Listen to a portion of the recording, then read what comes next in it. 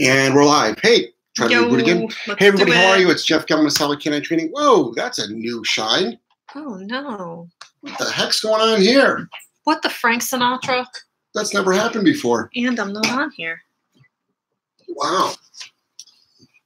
All right, everybody, how's everybody doing? It's Jeff Gellman of Solid Canine Training. This is a Q&A show. What's today, Monday? So we did it. We did it. There you go. So we did it. We made it to, hey, John, how are you, buddy? We made it to Monday. It's pretty good. We try to do it on Monday. We always do it on Monday. It's really, really important. If you're brand new to my world, and a lot of you are, we get new YouTubers all the time. Thank you for everybody on YouTube. Also, for all the folks on, oh, God, I got an itchy nose. We're greasy. I know. Look at our skin. It's been a heck of a day. Why don't we have makeup on? We've got 990 degree weather here. If you're brand new to my world, my name is Jeff Gellman of Solid Canine Training, and I've got a dog training facility here in Providence, Rhode Island. And what we do is we do a lot of aggression rehab. I'm going to adjust that camera a little bit. A lot of aggression rehab, and we do a lot of behavior modification. We obviously teach dogs, what we want and what we don't want. But a lot of my show, if you're brand new to the world, is scoot in a little bit so you got a bigger presence on that camera. No, I'm caught. There you go. Get bigger pictures on the camera. I'm caught on something. Okay, well then you'll have to do the best you can right there. Is a lot of folks are going to be asking us, hey, Jeff, how do I stop this? Hey, Jeff, how do I stop that? So you hear me talk a lot about punishment a lot. And it's really, really important that people understand training. It's the only way to stop it unwanted behavior is through punishment. So I would say 90% of our day, 90% of the day at our training center is probably based on reward-based training. But we're never going to get into the political aspect of training because people that like to spout too much like scientific stuff, they actually probably don't really actually know practical applications to dogs, and they just like sounding really smart. So they get their ego strokes through sounding smart. And I get my ego strokes through helping as many people as possible. So that's what I'm going to be talking about. So a lot of people are going to ask me, how do you stop an unwanted behavior? So I'm going to say, okay, well, you need to figure out a way to properly punish your dog. Now, punishment is not abuse at all. If it is, you need to educate yourself on actually how dogs learn. So what we're going to do is we're going to start right in. Now is a great time to start asking your dog training questions. This is an audience participation program. Without questions, we have no show. So we need people to ask questions. And they start coming in pretty hot and heavy. Unfortunately, we don't get to all the questions, so it's in your best interest to start asking questions at the beginning. There's also this little dollar sign down at the bottom. A lot of people want to become, they'll become super fans or super chat. Your question goes right up to the top. So if it gets really, really busy, you can always, you hit that, you ask your questions. People have donated, anywhere from $1.99 to $10, but we don't do this to monetize. But we talked about, hey, maybe we can do this at least to get date night money, right? Movie money, baby. Movie money, $11 a piece at the Avon. No popcorn. Nah, chocolate. We didn't do popcorn. We do the Reese's. We do the Reese's stuff. All right. So what do we got? Hi, John. Hey, Missy May. Hey, Jeff. And now we got Jody. Good morning from Down Under, guys. Love your work. Kingdom One. Thank you. Hey, guys, can you recommend a good e-collar? Yeah. So Jody, I did a tip of the day. That's not Jody, that's Kingdom One. I did a tip of the day, and it's like, watch what we do. So in the last 10 years, I've been showing e-collars in videos, and I make tons of videos, over thousands of videos, and I always have the same e-collar. Back at the beginning, I used to use Dogtra. I'm still okay with Dogtra, but I use e-collar technology. So what I want you to do is watch our videos and how we train dogs, because it's not even an e-collar conversation anymore. It's just a dog training conversation, philosophy conversation. But we like e-collar technologies. Also, you can go to our website. You don't have to buy them from us. You can buy them from Amazon if you want to. I highly recommend not getting crap e-collars. There is a humongous difference. And I couldn't even give you dog training advice if you had a crap e-collar. So we like Dogtra and e-collar technology. Garmin is good technology, but it's hard to train the way we train. Sport Dog tends to run hot. What I mean by hot, their level 1 seems to be too strong, even for at least how we train. If you've got a dog that's on punishment level only, remote collars actually aren't just used for punishment. It actually could be used for shaping behaviors as well as the kindergarten phase of dog training. The Sport Dog would be great for more advanced stuff, in my opinion. That's just how we train. Everybody trains remote collars a little bit differently. And thanks for the great question. Next. Summer. What setting do you put your e-collar on and why? Momentary boost, continuous boost, momentary, continuous? Well, it all depends on your training philosophy. So you want to make the collar to match your philosophy. So I actually don't personally use boost. A lot of the staff member uses boost. Plenty of people that I know use boost. I like my collars on momentary is my black button. Red button is continuous. And then obviously you've got this setting in the middle to go up and down. That's what I like to do. But as far as like, how do you train the dog? All depends on what we're doing. The kindergarten stage, we do lower level, continuous on, continuous off. It simulates pressure on, pressure off. Same training philosophy that any of the horse people out there understand. People that apply spatial pressure to dogs. Actually, food luring is pressure on, pressure off. Believe it or not, if you train with a toy, that's also pressure on, pressure off. If you want to see one of my dogs really like increased pressure, don't give her a tug. Give her the tug, the release of pressure. So that's how we do it. So it's not about how we set it up. It's about what's your training philosophy, establish that first, then make the e-collar settings the way that you want it to do. Next. Okay. Meredith. 1.5-year-old GSD who has reactivity issues with people and dogs. He has bitten 2 previous roommates. What can I do to avoid him biting my new roommate? E-collar and prong trained. I want him to like her.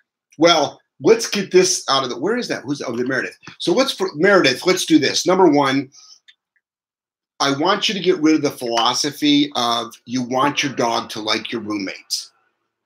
Let's scrap that. Because what you really want is your dog not to bite your roommate. And there is a big difference. There's a humongous difference. Because if you use, I'll save that for later. Yep. If you use that philosophy of the emotional standpoint that you want your dog to bite, you'll assume that if your dog gets along and listens and plays with your roommate, it won't bite, which is a falsehood. And then you'll assume that if your dog hates your roommate, it'll bite, and it won't. So the goal is to get your dog to not bite. It's hard when you've got roommates, and it's hard when you've got family members that are not all on the same page. Your roommate doesn't need to be on the same page, technically, because it's not their dog. They didn't sign up for this. So what I'd like you to do is make sure that you utilize a crate at night, utilize a crate when you're not home. I want the roommate not to try to convince the dog to love it with over-affection, with high-pitched voices, with food. The last time I got bit by a dog, I was actually delivering a food reward to a dog. So the best thing to do is work your dog, make sure your dog knows that biting is inappropriate, and I don't want you to let your roommate put pressure on the dog, and don't have this mindset that you want your dog to love your roommate. It might not. It might not. Next. Kingdom One. Thank you. I will watch your e-collar videos tonight. But watch also all of our videos. Even if you don't train with an e-collar, watching our videos on our philosophy is more important than the tools. Our philosophy is more important than the tools. Next. Jessica. Hey, Jeff. Wait, is that okay? Momentary versus continuous on walks. I found momentary works for head-on distractions. Continuous if he's turned his head for a sudden rear distraction. Is that okay? Jessica, you answered your own question. Who gives a shit what I have to say? Right? Who cares? Who cares what I have to say? How about if I told you that it was wrong? It's 100% wrong. You're doing it wrong. But meanwhile, you just said, it's working. Don't worry about me. It's working for you. Got it? Next. By the way, I'm not mad. Next. He's just passionate. Yeah. Robin, when teaching a dog the out command, what do you do when the e-collar setting is all the way up to 50 and it just pisses the dog off? Well, what I want you to do is check for fit, but chances are, make sure you're hitting momentary. We do momentary for out, not continuous for out. But 50 is just a number. We have dogs that blow through 100 when they're in drive. We have dogs that blow through double collars at 100 when they're in drive. We have dogs that blow through dog tray at 127 when they're in drive. But if you're doing out when the dog is not aroused, start with a non-arousal out, then it'll be easier for you to do. It'll be easier for you to do. Next. Keith, when going to the beach, my dog sometimes gets excited and runs after people. How to punish her properly when she already reacted reacted, and how to start teaching her that's not acceptable. We use the e-collar. Okay, Keith, I don't want your dog off leash at all. Got it? I don't want your dog off leash. And you actually technically shouldn't be bringing your dog to the leash. The beach. The beach. And I'm not trying to be a dick here. I'm not trying to be a hard ass. But if your dog came after me at the beach, it wouldn't be good. And I'm not a violent person. But there's no effing way I'm going to a public beach and having a dog go after me, or my kids, or my dog. And I'm very outspoken about that.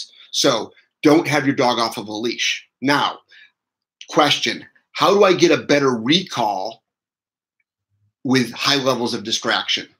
On a long line, make sure the dog's got a really good recall, and then you need to proof your dog in drive around high levels of distraction. Meaning, your dog, can you take your dog when it's running towards someone and spin it around on a dime when it doesn't want to, when it wants to go after the person? So until you can do that, you can't take your dog off leash. All it takes is one time. And I'm not the only one out there that feels strongly about, I don't want dogs coming after me. None of us do. So and I don't care if your dog is friendly or not, by the way, any dog running towards me is going to be a threat. And especially with somebody screaming, my dog is friendly, because I can't tell you how many times I've been jumped on. I can be knocked over. My kids can be knocked over. My dog can be attacked. You can harm one of us. So there's somebody that might be petrified of dogs. Or after that incident, you can scar them for life. That happens. So teach your dog recall and high levels of distraction on an enclosed area, and proof it. And then if your dog has ball drive, the question is, can you throw a ball, and can you call your dog back before it gets to the ball? If you can't, you most likely can't call it back before it gets to a human. So what do? Keep your dog on a leash and more training. Next. John Snow. If you were to hire a dog trainer, what would you look for, and where would you look? John Snow, I wouldn't look at credentials unless I was wanting to compete my dog. So I know. Joel, can you do me a favor? Can you just sort of tilt that light up a little bit? We've never had that shine. Maybe it moved or something. Yeah, I don't know. It's really weird. And maybe, you know what? Maybe my head's always in front of it. No. If you can't tilt it easily, Joelle, that means it wasn't. Yeah. It wasn't like tilted out of place. So anyway, we'll just leave it for now. As annoying as it is. So what I would do is. You want to take that off the wall? Yeah, we can also do that. Oh shh.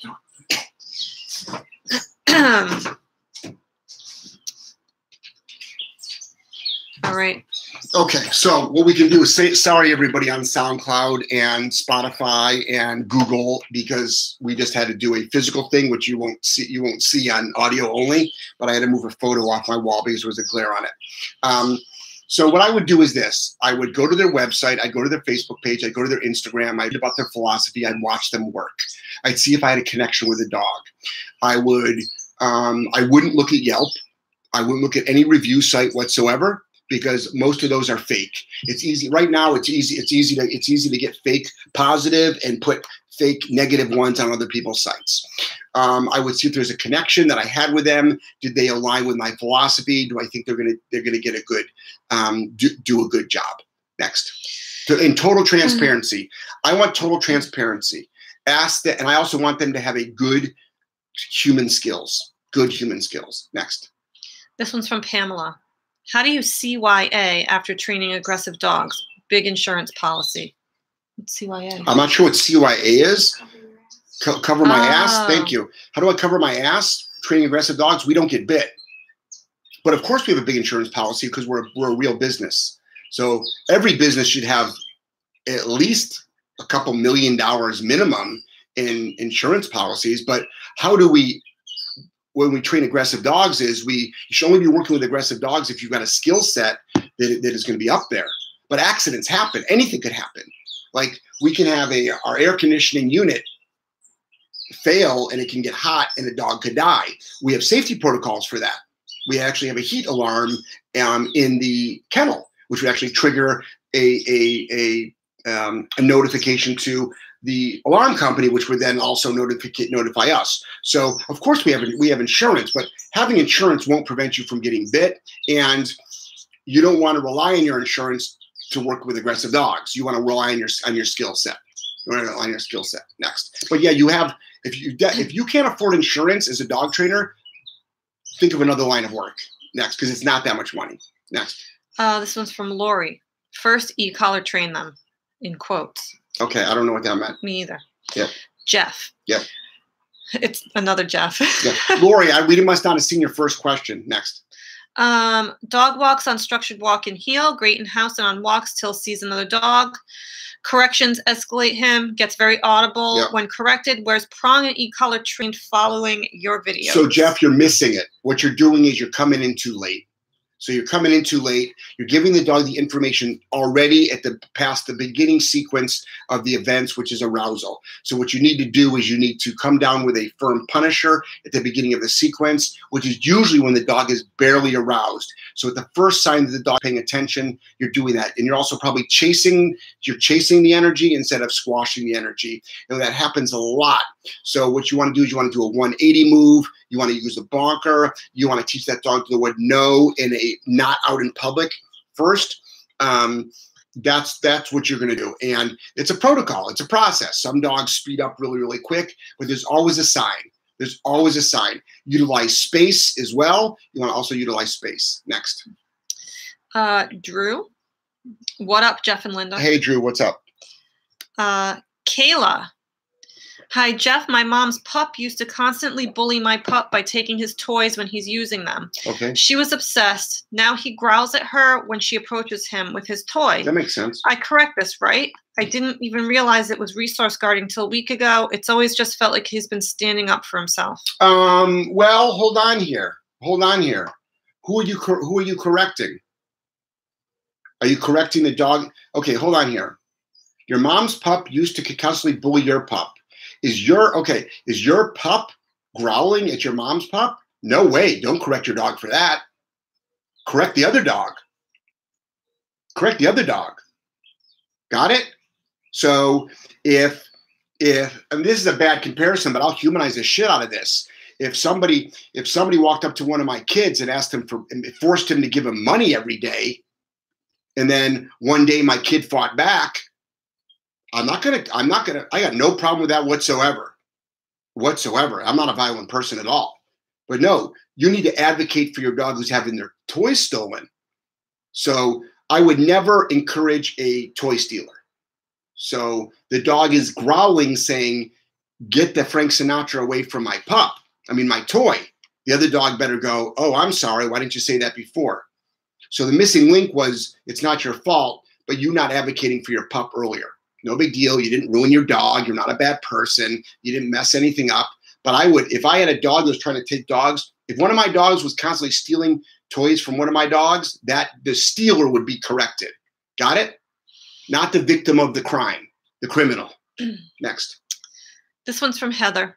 Hey, Hi, Heather. guys. I have already achieved a solid off-leash heel with my dog, and I'm working on a focused competition style heel.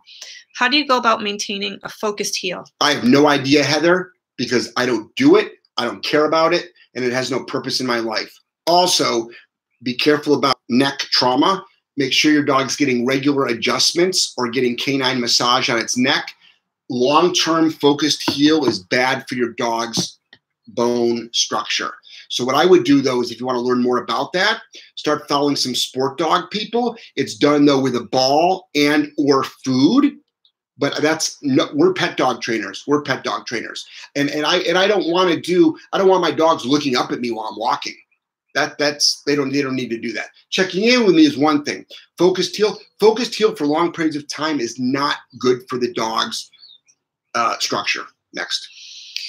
And don't take my word for it. Just talk to a chiropractor. Canine chiropractor. This one's from Joe. Howdy, y'all. My pitty is always on a prong. She snapped at a beautiful boxer across the street yesterday. Best punishment besides the prong correction? I think the prong doesn't work with him anymore. Well, first of all, who cares if it's a beautiful boxer or not? I don't own an e-collar yet. Planning on getting one soon. So it doesn't make a difference. Thanks, Joe. It doesn't make a difference if it's a beautiful boxer or an ugly boxer. So I just sometimes pick apart people's questions, not to be a dick, but to sort of get what's going on inside Joe's head? You know what I mean? It's like, Joe, you could be like, Jeff, you're being a jerk. I'm never asking a question again. You're ripping apart my question. Like, I just wanted help. Go F yourself. But there's absolutely a component, absolutely a psychological component to somebody saying a beautiful boxer. That doesn't make you a bad person. It doesn't make you a bad person. What it does is this, though. It says to me possibly, why did your dog do that? Because it's a beautiful boxer. Or it's a nice dog.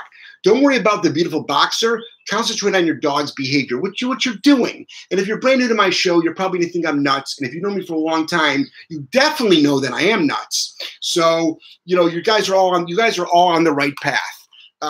So this is what I want you to do. Remote collar is going to be a game changer. But let's also make sure that we're on the same page as far as the rules.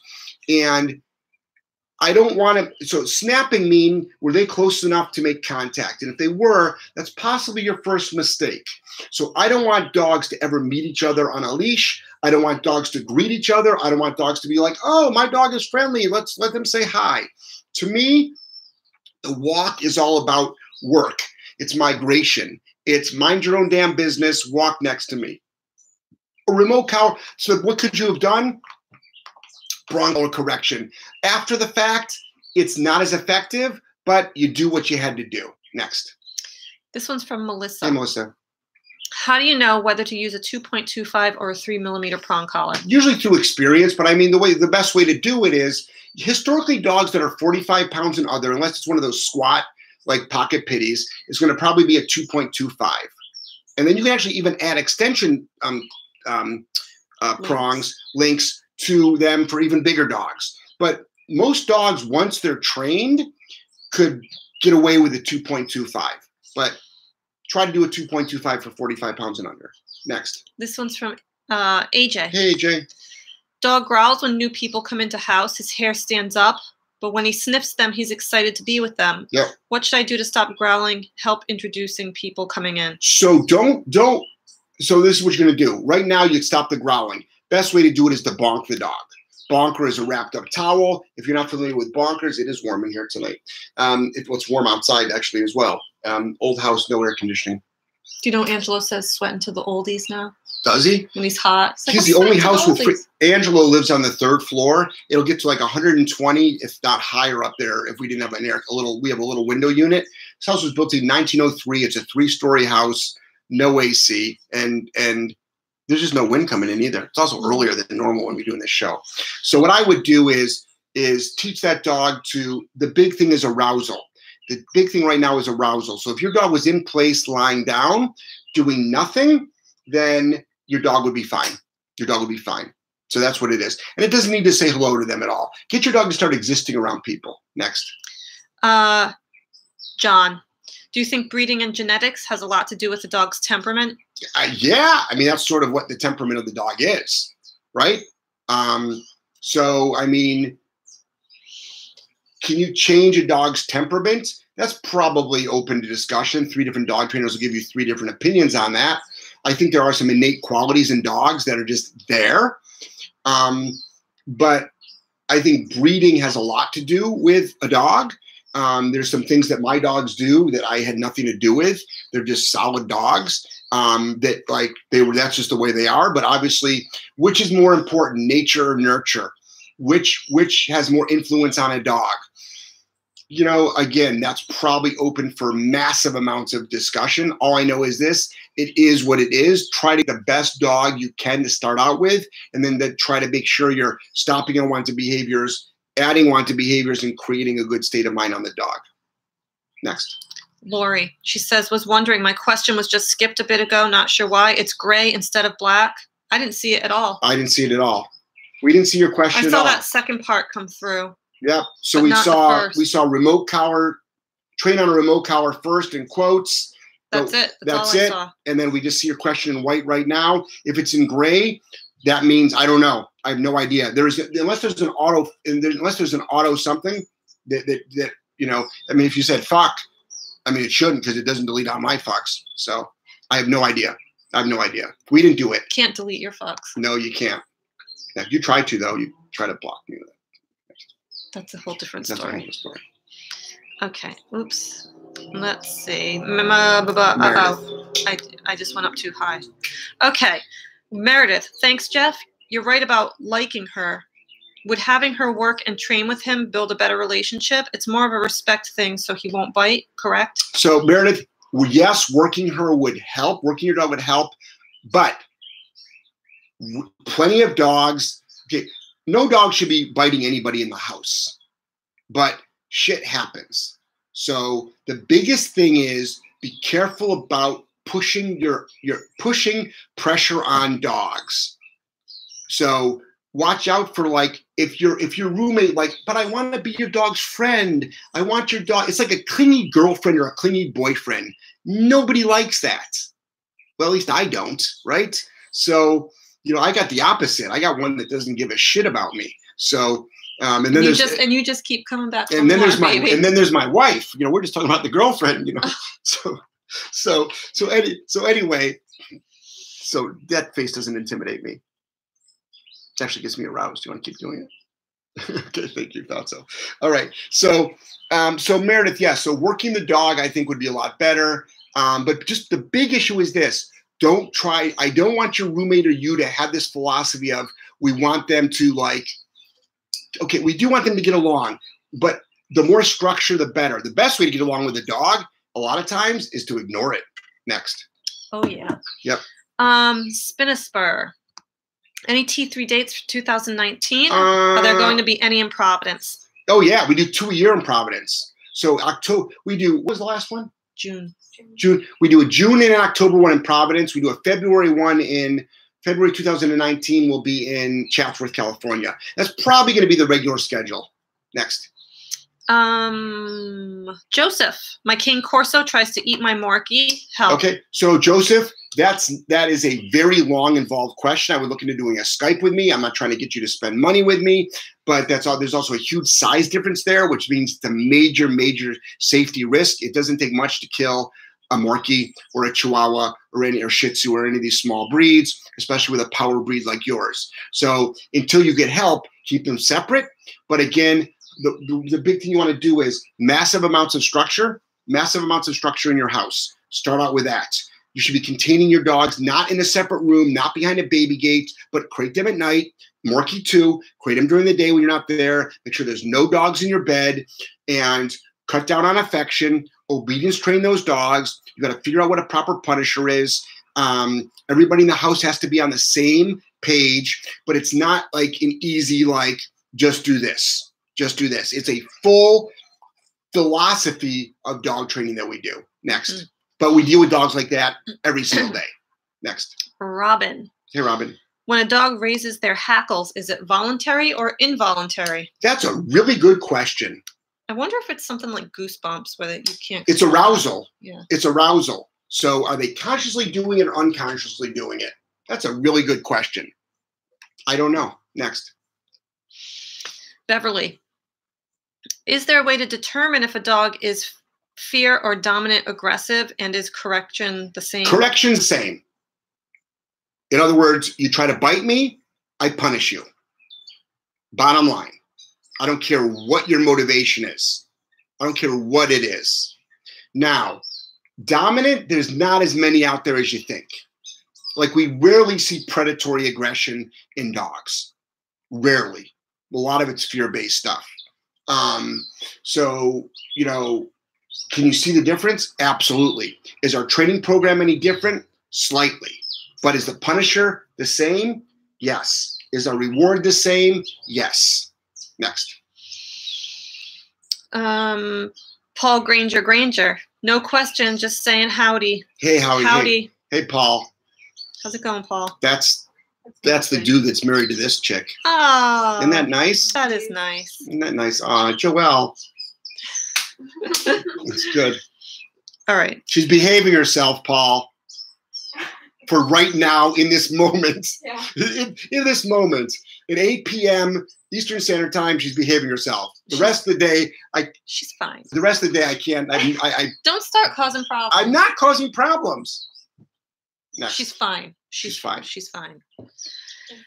You're welcome. Don't put up with this. Robin Has anyone ever told you to put your dog on a leash when they've been off leash? I had that happen even though I told her my dog is completely under control. So when I take my dogs off leash, there's nobody else around. There's nobody else around. So no.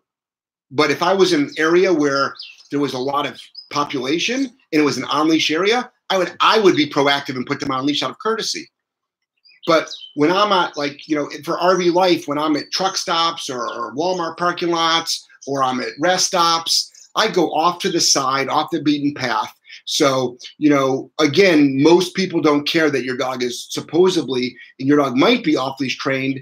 They're doing it out of, like, past experiences usually. Next. Melissa, she says, Kayla, I corrected my puppy for stealing my older dog's toys. It worked perfectly. Nice. Karen, thank you, Jeff, for all the info and support. My mini educator is finally ordered. I will be studying your videos. Awesome, Karen. Chevy. What's up, Chevy? Hey, Chevy. Dominant dog collar, prong and e-collar. E-collar for dog aggression, loading, DDC. If I miss the correction, prong for a good heel. Is this setup okay to use, and in what order? Yeah, in the neck. But you can also use the dominant dog collar to stop arousal instantly.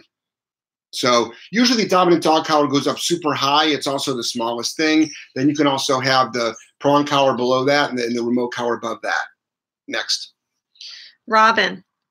My 11-month-old Dobie, sorry, doesn't respond to other dogs' cues when they've had enough. How can I teach her to be more respectful? 11-month-old, yeah, that makes sense. It's going to get worse before it gets better. So that your other dog's cues aren't strong enough. Remote collar on that dog. Give that dog a little bit of a reminder. Also, when you see us out in the yard doing socialization, you'll see us with dressage whips. They're actually technically called stock. Those are actually stockyard whips. Quick, swift smack on the butt usually stops dogs from all that nonsense as well. Next. Beverly. Hey, Beverly. Can you use the longer contacts on the e-collar even if the dog is short-haired? You can, but be careful because you might create pressure sores because it's unneeded. Next. Lori Hoffman. My questions are grayed out and not posting for some reason. So, Lori, I just saw that, and it's not grayed out. So I don't understand what's going on because you just posted a question. So in other words, that statement wouldn't have mattered if it was a question or not. All right, and then down below it says, weird, that posted, but not my question. Yeah, I have no idea. Lori, don't get paranoid. We're not out to get you. I have no idea what's going on. Should she, like, log out and log back in? Maybe log out, log back in. I have no idea what's going on. I just sit here and just, like, make a fool of myself. It's because the message is too long. Thank you, Robin. Gray means the message is too long. Thank you. There you go. Your message is too long. See that? I never ask questions on my show. Next. Which means if your question is too long, I'm not going to be able to answer it because it's too long of a freaking question. Next. Kevin. Hey, Kevin. My cattle dog will selectively herd some people who run or walk by him and nip at heels. We use the mini educator, but it's tough to catch because it seems so random. Any tips? So it's never random. There's always a tell, and it's usually arousal. So to me, if you had a cattle dog, and I work with plenty, you need to deliver a very firm punisher. Put it this way. Your dog should never exhibit that behavior, ever, in its life. It should never exhibit hurting of human beings, ever. That's not what it was genetically designed for. It was designed to go after cattle. So I know maybe, like, you might have called your ex a cow, but it shouldn't be biting. Was that inappropriate? What? Joelle made a funny face. Was that not acceptable? What? I wasn't even listening. Oh, good. Well, you never really. It's like, that's great. I felt like that in our. I was kind of like reading. I felt like that on our, like, when we were up on getting our wedding vows, and, like, I professed my love for you. I feel like you weren't listening back then either. Probably wasn't. Right.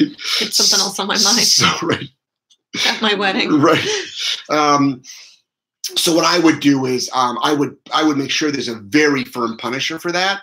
How do you set it up? Find friends of yours to run around the dog, and then you eliminate the arousal. Because there's plenty of working cattle dogs that literally that's what they do for a living, and they would never go after a human. They would wash them out. Next. Robin. Yep. Unfortunately, I don't have a structured daycare in my area. My dog blows off their recalls, but is 100% compliant with me. So tell them to stop calling your dog. You know what I mean? Tell them to stop calling your dog back. How's that? Or put a remote collar on your dog and encourage them to use it. Or don't worry about it. Their business, their rules. So you have two options. Put up with the rules or leave. It's a private business, right? That's sort of the way it works. That's sort of what, if you came in, if somebody came into us and was like, I want you to walk the dog like 2 feet in front of you. I'm like, that's not how we walk dogs here. Maybe that's a bad example, but most business, they're not gonna listen. They're not gonna listen. They've got a procedure for everything. Next. It's a weird noise. Where is it? Kevin? No, and Sabrina says go get a room. Oh, Sabrina. Hey, I'll tell you what. See that little dollar amount right down there? You click on that, you send us some cash, we'll go rent a room. Next. All right. Paul. Pink flamingos are on point. Love the shirt. Paul, twice. this, when this show would look really good, Paul, is out on that boat of yours, right? How about this? Joelle stays down here. I'll head up there. You and I on the boat together on the lake, having a great time. Joelle, by the way, Joelle just flipped me off. Next. Wouldn't be the first person. Right. Spinosphere. Do most people write off your T3 class as a business expense? I mean, if you're a sole proprietor, I don't know if you can or not, but as long as you're an LLC or, are you hot? You're hot too, aren't you? Yeah. I'm sweating to the oldies. I know. You want to do me a favor? Yeah. Go out there, make a left into our bedroom. There's a fan on the floor. Okay. Unplug it. So there's two fans, one in the window, one on the floor. Mm-hmm. Grab that, and if you put it like right behind you, like set it up right behind you and plug it in, you'll be fine.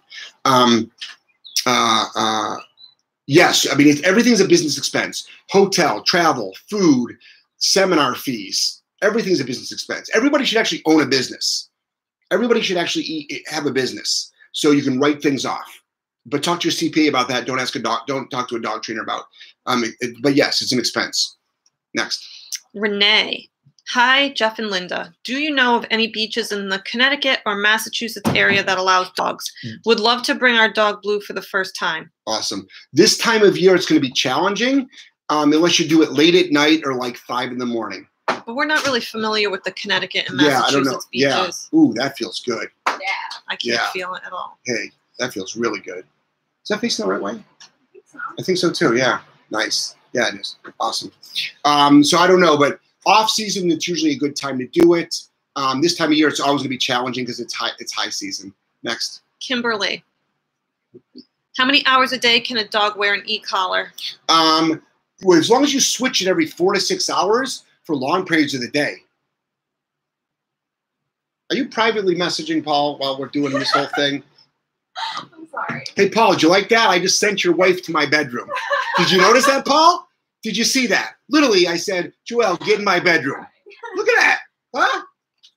Don't worry, Paul. Nothing's going on. Yeah. Next. Go.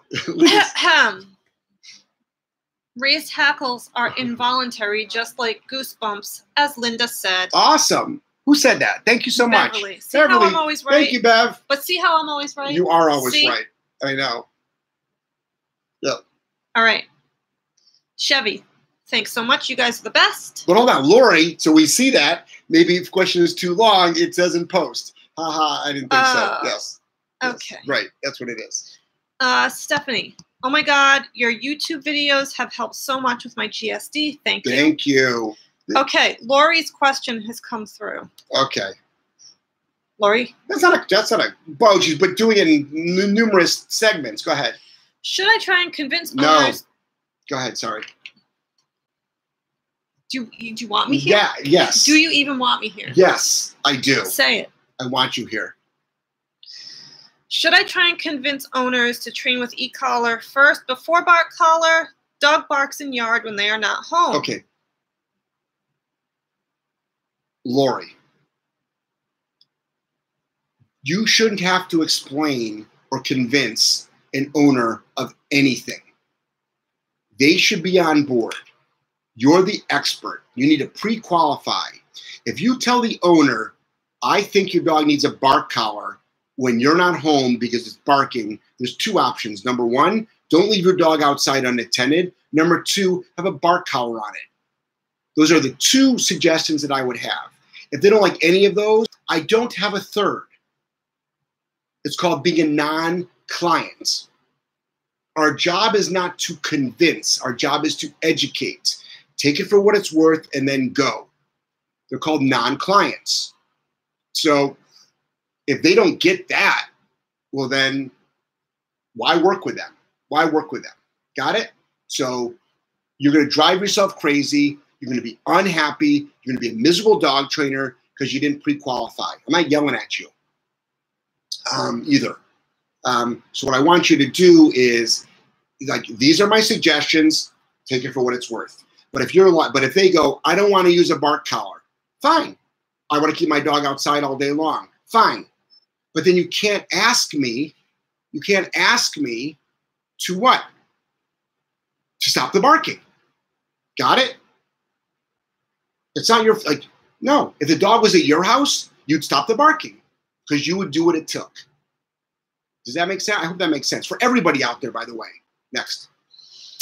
Stephanie, I'm using an e-collar on my GSD and it's amazing. Thank you for the free videos. Thank you. Hold on here. Let me just talk to Stephanie. Thank you so much. This is a great video. I mean, this is a great a segue into this stuff. I don't think I've ever met Stephanie before. I have no idea where Stephanie is. I don't know where she lives. I don't think we've probably ever Skyped or where I've done anything. Maybe we've Skyped because I Skype with a lot of people. Stephanie has, though, gone to my website, and this has to be my website. This is not an ego statement. It's the concept of massive amounts of free information out there. Massive amounts of free information out there. And I firmly believe that every single person should be making videos on something that adds value to the marketplace. Adding value to the marketplace on anything. So Joelle, she's really good with eating, proper diet, and she's really good at exercise and working out. Also, Joelle has gotten massively out of her comfort zone by, number one, hanging out with me, which makes a lot of people uncomfortable. So kudos for her for that. So she's gotten out of her comfort zone by doing a 3-month internship here. That means she's leaving her husband, which is probably the hardest thing. Paul, I got your back, right? Probably the hardest thing. She left her brand new house up in New Hampshire that she just moved into and still wasn't unpacked. She should be doing a series of videos about the struggles, the challenges, the big picture stuff. She struggled with some stuff, like she had to sit down and talk to her family about some things, about making the hard decisions. Whatever you do, share your information. Share your information out there for others to consume with no obligation for anything in return. We all could be teachers. We all could be teachers. Right now, I'm having a problem with my Yeti microphone. This Yeti microphone is not syncing up at all. The last people I'm going to call is technical support. The first thing I'm going to do, and I already started before this show, is starting to Google the information. And I'll be watching other people's YouTube videos on how to troubleshoot it. I've got a feeling I might have to take it apart, check for a loose wire. First thing I'm going to do is actually switch out the USB cable, obviously. I already checked the settings. My point being, there's so much information out there that we could be giving. So someone like Stephanie has taken that, is making dramatic changes. What I mean by that is there's no reason for 90% plus of dogs that are out of control to be out of control because the information is free. So even if you don't have the budget, or you're not geographically close to, I know I'm ranting, geographically close to a dog trainer, your dog could be better. But why am I ranting? Because I'm sick and tired of freaking dogs being killed and surrendered for very simple things. Next, can I get the power cord to my thing? Maybe. No. Whoa, while you're down there. Yeah, I said not to make any weird I jokes. got a pocket full of quarters to leave you as a tip. Who the heck? Next. Go ahead. Why'd you say that? Because it's not 50 cents. Next. All right, hold on. I can't explain because it's too long. I know you said it's okay, but just verifying because trainers said that's a no-no, just wanted to do the right thing. Okay, Lori, a trainer that said it's a no-no is because they've never successfully done it. Got it? Next. Stephanie. Yeah. My dog is scared of I'm going to cough. The vibration on the e-collar. No. Steph, go ahead. Sorry. Finish the question. My dog is scared of the vibration on the e-collar. So when should I start using the shock? Stephanie, I was just freaking giving you massive amounts of kudos and shout outs. I've never said use vibration on e-collars. Right? Never. Ever. So you should be using shock right away, but it's not high-level shock. It's working level, low-level shock to start. I don't use vibration. You know why? It freaks dogs out. I can only think of one time to get a deaf dog's attention when it wasn't in drive. I used it, but I don't use vibration. So many dogs are freaked out by vibration. Next. Kevin. Thanks for your help. Heard about you through a friend of John's, and now my wife and I watch all the time, so thanks for the support. Oh, my pleasure, Kevin. Thanks. Lori. I love your trainings and advice and have agreed with you with mostly everything, but confused about this issue. Lori, you don't have to agree with me about everything, but thank you very much. But hopefully I just explained myself about the issue. Next.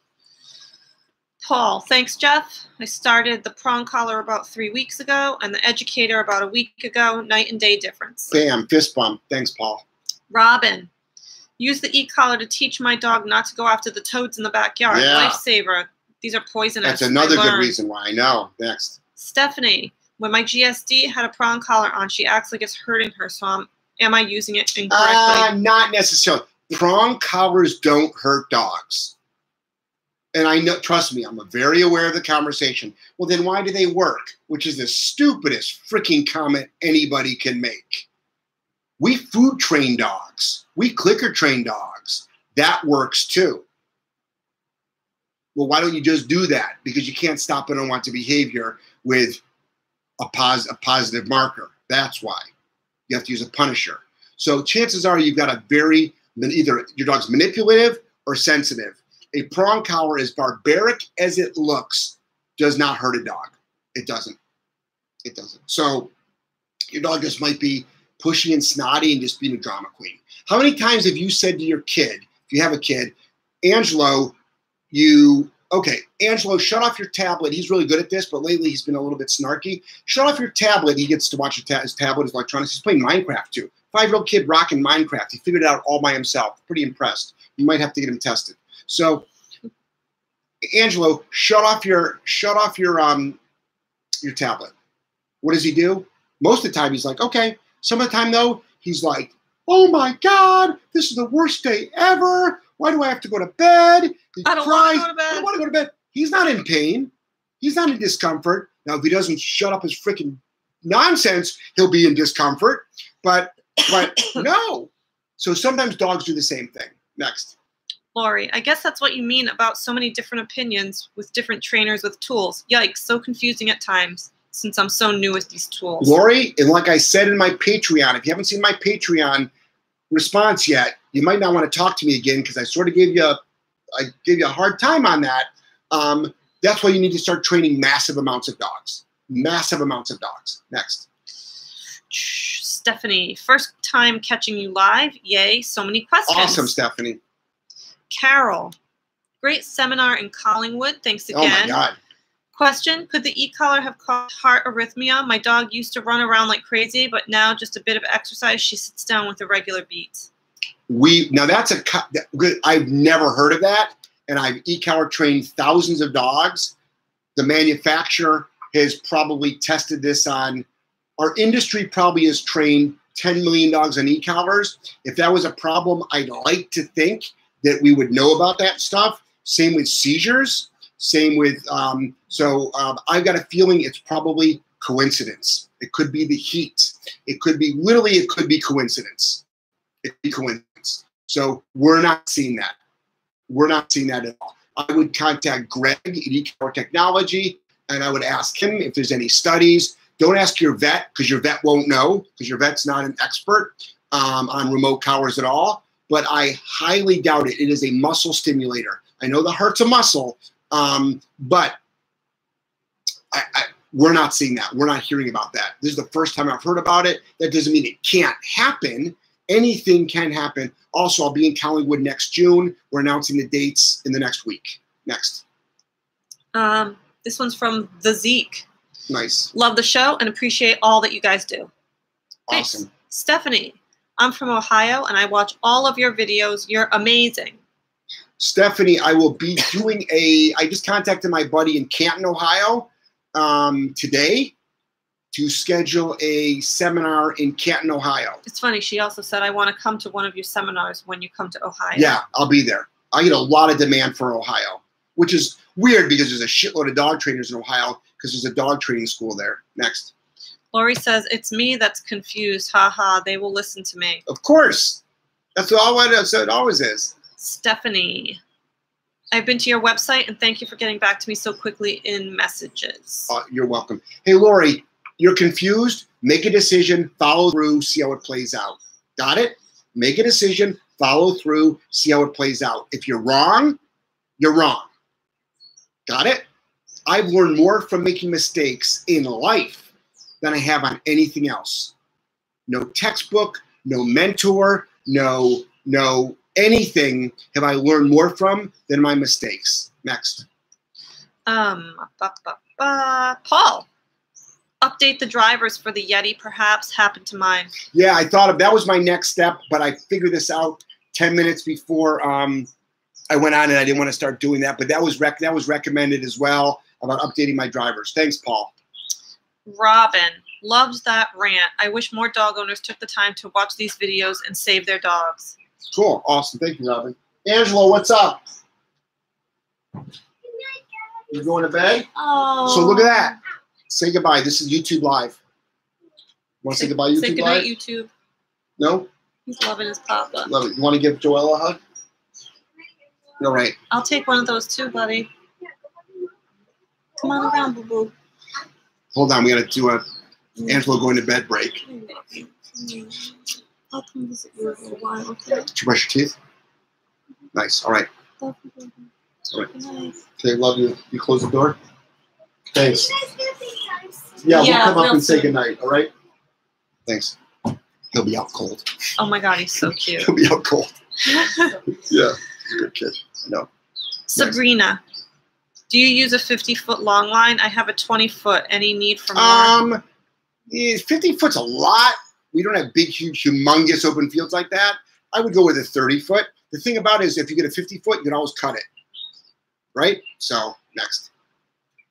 Stephanie, LOL, I'm so sorry. I used it before watching your video. I'm sorry. I'm so sorry, but now I know. I'm so sorry. Say sorry again, Stephanie. Just kidding. Or if you're in Canada, say sorry, right? So you're fine, Steph. Don't worry about it. So I'm never mad at anybody, guys. I know I rant sometimes. I know sometimes I seem angry. I know I go off on these things. If you've ever actually seen me train dogs, like privately, like by myself with the dog, I actually don't talk to the dog. I train. You're not all worked up? No, I train very, very calmly, very, very quietly, very neutral energy. Next. Neutral? Yeah. Wow. Neutral. Yeah. Okay. Kimberly, you are right about lots of free info out there. Learned how to fix my running toilet today. Yeah. I appreciate all the training info you put out. Are you ever in Spokane, Washington? Kimberly. Yes. Kimberly, I'm in Seattle in 3 weeks. www.rvdogtrainer.com. I'm in Seattle in 3 weeks. And I was just up in Kelowna, which I know it's a different country. You went to Spokane once, though, didn't you? Yeah, a while ago. Yeah. Well, not that long, like 2 years year ago. But I'll be in Seattle. It's worth the trip. It's actually not that far from you. Next. The Zeke. By the way, really love your business advice as well. Right up there with dog advice, top shelf and helpful. Awesome. But so Kimberly, I was having a hard time setting a mouse trap. For some reason, like it wouldn't set. I went online on YouTube to find it. And then for some reason, there was a suggested video, how to tie your shoes. 15 million people watch this one video on how to tie your shoes. A lot of people need information out there. But guess what? I watched the free video. There was a ton of people that had watched it before me. I'm sure a ton of people watched it after me. And guess what? I figured out how to set the mouse trap. Next. Stephanie. Watching your videos, I've learned to teach my dog to kennel up, sit down, and place. I honestly think my dog is a dramatic dog. Yeah, we have a lot of that. We have dogs that if you look at, they go, ow! You know? And it's not because they're afraid of us. They're just sensitive dogs. They're just sensitive Or maybe dogs. they think you're ugly. Well, they can't be like, they can't say, you look like a dog. Because they're going to say, oh, you look like a human. Yeah, because if they say you look like a dog, that means they probably have self-esteem issues themselves. Mm. You know what I mean? They're probably going to be like, ew, gross human. Yeah. Next. I don't know. That's just me speculating. Jake, please stop. I can't help it. If a person had ever personally used an e-collar, guys, what should they do as soon as they pull it out of the box? Have any of you guys ever done any like manscaping at all? Please, I don't want you talking about Has this. anybody done any? I do it frequently. I'm not going down to I'm not going down to like Angelo, bare nothing, but I'm itching for some reason today. I don't know why. It's the only thing I can think of. But it's irritating the F out of me. Is that embarrassing? Is it? Oh. Joelle? I mean, her look tells me that. She's doing that dramatic effect for you, now Joelle. People know that you are shaving your hoo-ha. We're not talking about shaving it. I don't like 70s bush. Give me a break. Okay, next. You weren't even around then. I was. Next. What are you talking about? Around when? Where? In the 70s. I was born in the 70s. But you weren't like, hopefully there was nothing else going on. Next. If a person had never personally used an e-collar, what should they do as soon as they pull it out of the box? Read the owner's manual. So read the owner's manual, number one. So start out with the owner's manual. And then learn how to turn it on, learn how to charge it, and learn how to size it for the dog and understand all of the functions. And then learn how to get the working level for the dog. And we'll learn how to fit it properly and learn how to get a working level for the dog. Next. Yazarino. My dog is extremely food aggressive towards other dogs, not towards humans. How many corrections on high with a mini educator will it take for her to understand the correction? Well, so this is the thing. I feed all my dogs in kennels. Not because they're food aggressive, because it's the safest thing to do. So all of my dogs, and they're not fast eaters, all my dogs eat in 30 seconds or less. And they're not they're not fast eaters. My dogs are on the raw diet, and they just eat their food, and they're done. They all eat but I've left my dogs' kennels open, and they don't fight. Sometimes I'm just lazy, and I'm like, I'm just going to leave your kennels open, and just so I don't got to come back and let you out, because my dogs sort of have indoor-outdoor space. But what I would do is I would get your dogs to be eating in their kennels. But then what I would do is this. If my dog was eating food, I wouldn't allow another dog to walk up to it. It's a recipe for disaster. It is. But one good punisher should stop it, because we do that with human aggression, human resource guarding all the time. The thing is, I don't want you to have to role play that, and I don't want you to have to deal with that. Next. Barbara says hello. Hey, Barbara. Jamal, no choice but to watch the replay, but hey, guys. Hey, Jamal. How are you, buddy? By the way, his wife's not pregnant. You remember like 2 weeks ago, I'm like, hey, Jamal's on, his wife is pregnant, yada, yada. His wife's not pregnant. I thought his wife was pregnant. No. Who is it? Jamal. He's one of my Patreon people. Whose wife is pregnant then? Well, lots of people's wives are pregnant. Did he message you and say my wife's not pregnant? pregnant? When the last time we talked, I'm like, Jamal, why didn't you correct me? He's like, well, I didn't want to correct me. Well, how'd you find out that his wife's not pregnant? Because he told me his wife's not pregnant. That's what I was asking. Yeah, he told me his wife's not pregnant. Next. God, you gotta listen. Lori, what I mean is it better to train with low-level e-collar first instead of a bark collar if you have a choice, even though they want issue resolved ASAP, but still? Lori, I've answered this question to you. Just thinking too hard. No. Throw a damn bark collar on the dog and teach the dog to freaking shut up. Got it? You got it?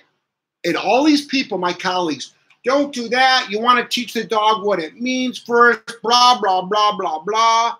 Bullshit. You bark, you shut up. Great. Now we can train you to do stuff. Got it? Next. Stephanie. Don't ask me that question again, Lori. Stephanie. Hey, Stephanie. My vet looked at me badly for using an e-collar, and I said, well, Jeff said it's okay. Stephanie, ask your vet the last time he chopped the testicles off of a dog.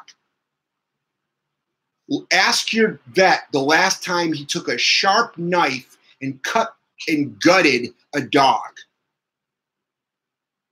Ask him the last time a dog came into the vet office and blew its anal glands. Do you know that the most fear my dog has ever shown is at a vet office? My dog has never blown its anal glands during a training exercise, during fireworks, during anything that I can remember. Ever.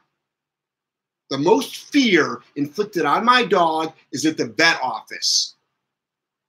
Got it? So, tell your dog to stick to the medical shit. No nutrition, no training. Your vet, you said. What did I say? You said your dog. Your vet. Next. Go. Yeah, I gotcha. I'm looking for it right now. Okay. Hi, Jeff. How do I stop my 11-week-old Doberman puppy play rough with kids? So, Aaron, number one, if you've never raised a puppy before, that dog should be 11 weeks old. We're talking 20 hours a day in a crate. 20 hours a day in a crate. So let's make sure the kids are not on the floor, like roughhousing the dog. Your Doberman's going to be huge. Well, you know this, right? Your Doberman's going to be huge, unless it's one of those small Dobermans, but it's still going to be at least, to the head. It's at least going to be almost a meter high. And if you've got a working line Doberman from Europe, that thing's going to be humongous. It's going to be over 100 pounds. So what I want you to do is this. Remember, you're not raising a puppy, you're raising a dog. So by the time that dog is 6 months old, it's going to be like running over those kids. So everything right now should be structured. Dog should be on a leash in the house. Everything should be structured at all. The only activity the kid should be doing is probably teaching it fetch and hanging out with it. 20 hours a day in a crate, though. Not all at once, but over the course of the day. So if the dog's playing rough, it's up to you to stop it. What can you do? I don't want the kids delivering punishers to the dog. You can deliver a bonker. You can do a pet convincer. All these things are easily found on my website. Next. Stephanie, my GSD is actually going to the dog board and train in Columbus for 8 days. Awesome. Cool. Nice. Jamal says, Lori, LOL, baby girl, you know he's not going to switch advice over here. Come on, believe in yourself and get that confidence up. Thank you, Jamal. Oh, that's nice. Yeah, Jamal and both of them are Patreon supporters. Next. Oh, Stephanie, stop saying sorry. Stop it. I'm so sorry. Stephanie, are you from Canada? Stop this. Next. What's Canada have to do with this? Everybody in Canada is like, sorry. I don't know if that's a stereotype or not, but I experienced that. I was just up in Canada. Next. Double duckling. It's like when I'm in Germany. It's like you get a lot of the, what do they say? Entschuldigung? I don't know what that means. Entschuldigung? Who knows German? Is Entschuldigung? Excuse me? Entschuldigung? Yeah. Anyway, next. Double duckling. Hey guys, Carrie from New Zealand here. Glad I caught your chat. What can I do if my dog blows off the bonker and it was a decent tap? It wasn't decent enough. We rarely see a dog that blows off the bonker. It probably wasn't firm enough, or the dog was already aroused. You need to get at the beginning of the sequence. So next. Kimberly, are there spots available in your Seattle session? I think someone bought there's audit spots. There's plenty of audit spots because it's a huge facility. Working spots, there may not be any left. There might not be. If you go to rvdogtrainer.com, click on Seattle, you'll see it. Does it say sold out or not? If it doesn't say sold out, that means it's available. But even if you go as an audit spot, you will learn a ton. Some people prefer not to bring their dogs because they learn more, because they can pay more attention. All right? So with or without your... What the heck was that? My God. With or without your dog, you're going to learn a ton. Next. Missy May. Hey, Missy. I love Ange so much. Yeah, Ange is awesome. Thanks, Missy. I love Ange so much. I know. Barbara. Can't get signals here. Live in the boonies. Oh, sorry, Barbara. Oh, man. Stephanie says, LMAO, my husband manscapes and he itches sometimes too when growing back. See that? I just don't. See, Stephanie? Bam. You don't landscape? I don't talk about it. Okay. I talk about it. There's an unspoken rule. You don't talk about that stuff. You don't talk about it on YouTube, or you don't talk about it at all? You just don't talk about it. You and Beth don't talk about it. You and Beth don't talk about your grooming habits. Yes or no? Yes She's or my no? best friend. Oh, you didn't answer the question. Yes or no? We've been best friends for 20 You still didn't answer years. the question. Thank you. Point taken. Next. Okay, Susan. It's hot out. Use powder to help with itch. Thank you, Susan. Why do my YouTube followers have more concern about my comfort than my wife? That's what I'd like to know. Go ahead. Next question. Go ahead. Nachum. Nachum. Yeah. You guys are on a roll tonight. I'm loving it. Hey, Nachum, I just liked your, by the way, I just liked your. You get the going. It's because I'm Jewish. I can't get it. Okay. It's not an Italian thing, I guess. No, but I'm like. I do talk with my hands. But that's also a Jewish thing, too. So, by the way, I'm loving your Instagram content. You're doing a great job. I'm super proud of you. I'm super proud of the chance that you took with your life after the last T3, the dramatic change you're making in your life is so powerful. I'm so looking forward to the next year. It's going to be huge for you. I'm so looking forward to it. Next. Missy May, do you think feeding dogs in crates makes them more protective over their kennels? I'm not seeing it. And put it this way, we have dogs that are protective over their kennels that don't eat in their crates. I think it's a separate issue. Next. Jamal says, my wife is like, fucking thank you. Kimberly, my GSD service dog has always slept in a bed next to mine. I have mobility issues. That's different, Kimberly. And, sorry, should I have her sleep in a crate now? No, Kimberly, no. So this is it. When it comes to service dogs, it's different. If you need mobility, Linda's got to go, by the way. You want to jump in and ask the rest of the questions? Joelle? Oh, really? Only I have to take my computer. Well, I don't have to take my computer, actually. I don't need it. No, but she can use my computer. Oh, okay. But yours. She can use mine. Okay, you don't mind? No. All right. So say goodbye. Joelle, Bye step now. it up. Help me get But I out have to here. be professional with you, though. Yeah. So that's the only thing. Okay, move out. Hold on, guys. Roll out, peeps. Yep. All right, bye. Get in there, Joelle. Look Hold at on, I forgot this. my phone. Surprise for I Joelle. know, right? Fun stuff.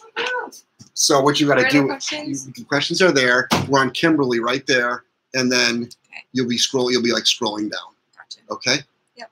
So Kimberly, if you've got a service dog with mobility issues, now what you're going to do with you with mobility issues, that's a little bit of a different story. But if you've got a service dog that has got this resource guards, which it shouldn't, separation anxiety, which it shouldn't, reactive on the leash, which it shouldn't, then that's a game changer. But service dogs are different. Next.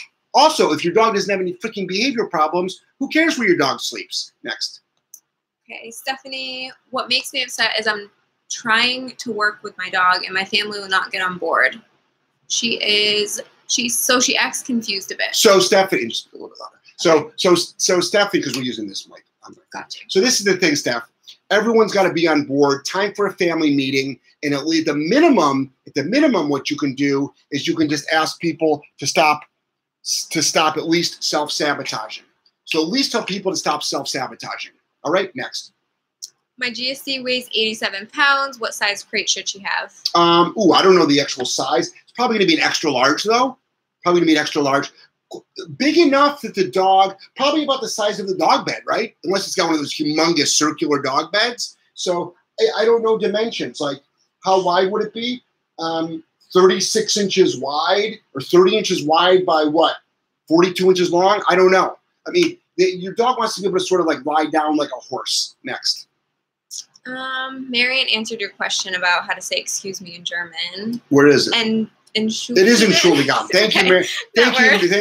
Thank you, Marion. I was saying that all the time on this. It's been a while since I've been to Germany. I love Germany. I love Berlin. I have some fantastic stories about Linda and I literally almost getting arrested by 4 guys with AK-47s in Germany. We literally were 10 seconds away. We've shared the story probably 10 seconds away from getting arrested.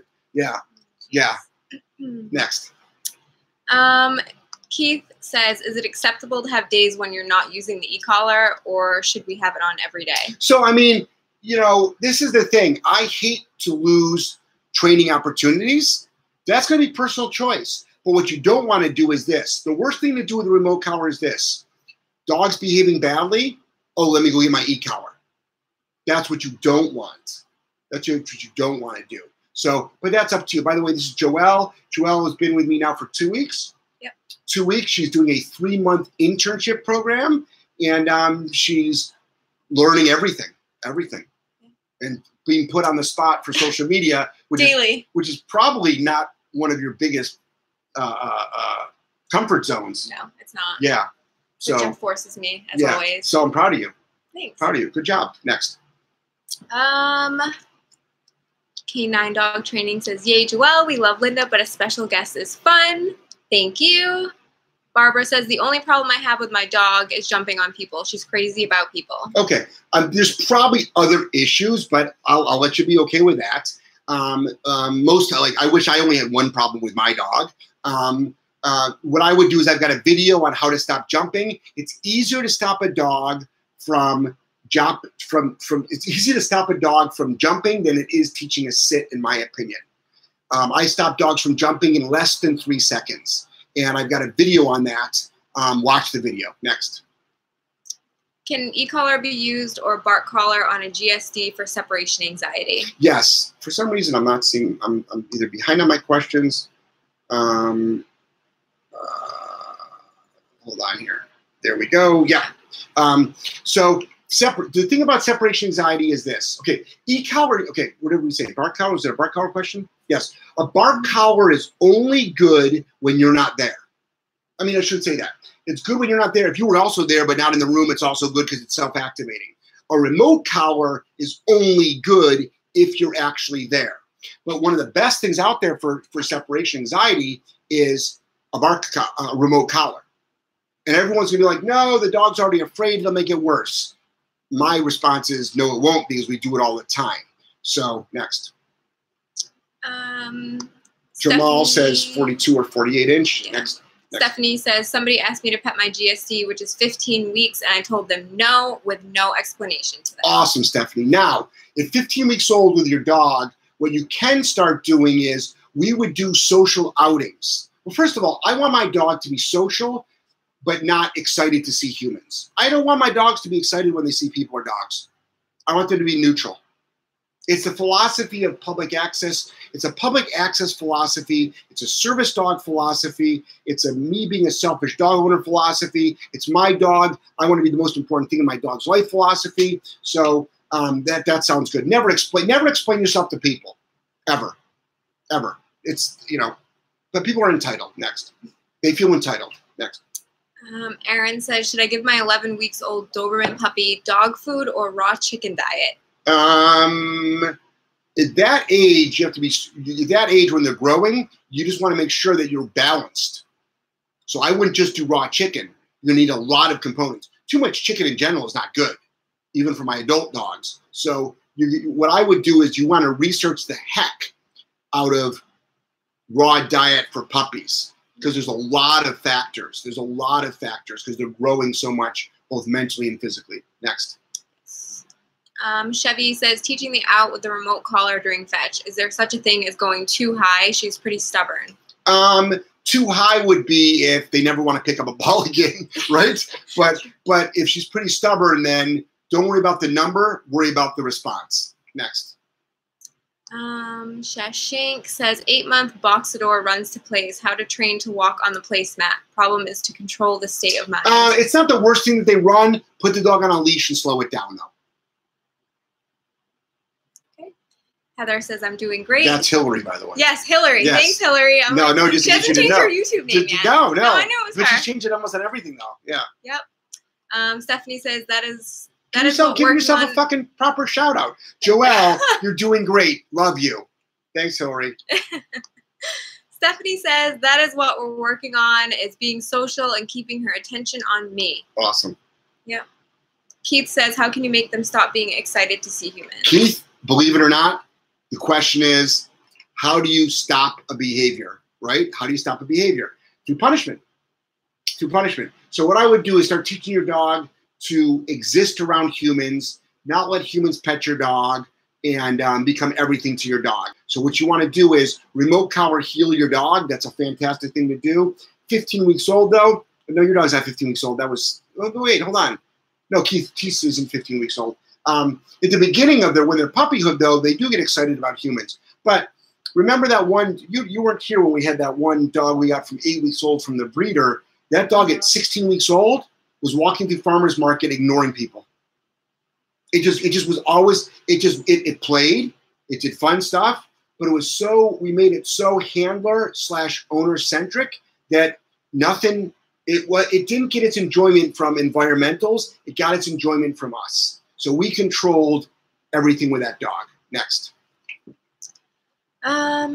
Robin says, I was at 100 on e-collar to teach my dog not to go after my hand when I picked up the Frisbee. She didn't even make a peep. Drive really changes their mindset. Oh, yeah. It worked, though. Perfect fetch now. Yeah. So Drive, like I said, I owned a dog named Uma who is dead now. 10 years ago, maybe? No. So she died 2 or 3 years ago. So this goes back to when she was maybe 1 or 2 years old. She blew through a Dogtra 1900, which is a powerful remote, on 127 chasing a deer. Literally blew through it. Kept chasing the deer. Well, she eventually stopped. When her drive was down, I found her.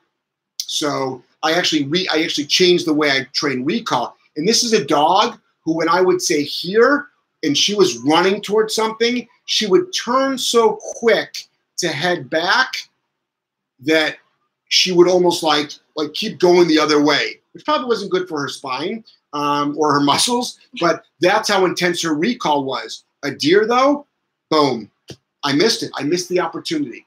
So I started practicing high level recall in low drive, high consequence, and then frequent recall in high drive. So I proved the heck out of that, and that never happened again.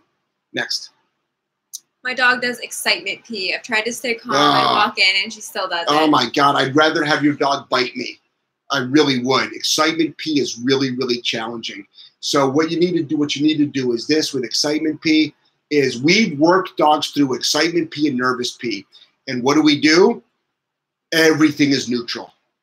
Every interaction is neutral. Were you here when that dog had it's a huge dog. Yeah. Yep. It was a Mastiff, I think. I thought the Dobie did too. The Dobie did too, yeah. So what do? Everything is neutral. Everything is neutral. Everything is calm. Everything is structured. No excitement. Watch your praise. Watch your food rewards. Anything that gets that dog excited, boom, you gotta stop. Next. Barbara says, I'm a senior citizen. Training is getting a little harder, but I love her. I know, Barbara. I know. Congratulations to you. You forget sometimes too when you get a new dog and you're a little bit older. Next. How do I begin to learn how to deal with the dog-on-dog aggression reactivity? I'm getting into the dog training career, and I find this to be one of my biggest struggles to work with. Any tips? Yeah. Don't get into it with dog-on-dog aggression. Do an internship with somebody that's done it hundreds of times, if not thousands of times, successfully. So what I want you to do is be super careful. Working with aggressive dogs is very appetizing for a lot of people. There's a high rate of injury. You can actually your career could end. You can also be responsible for the death of the dog by not doing it right. The best way to do it, though, is work with somebody that's been doing it for a while, that's really, really good. And there are folks out there that have done it. But be super, super careful. Next.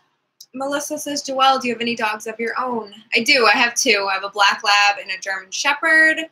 And my shepherd, I trained all through Jeff's videos. So nice. That's so cool. we have a $5 super fan. They go right to the top. So you read that. Okay.